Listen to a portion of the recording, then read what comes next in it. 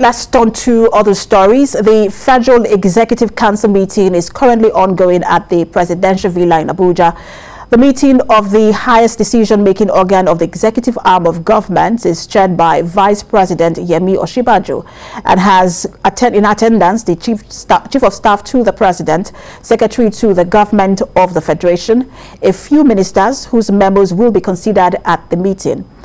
Other members of the Federal Executive Council are joining virtually to deliberate on memos and grant approval for the awards of contracts and discuss other matters of national importance. This is the first Federal Executive Council meeting to be chaired by Professor Yemi Osinbajo after President Muhammadu Buhari left the country on Sunday to the United Kingdom for a routine medical checkup.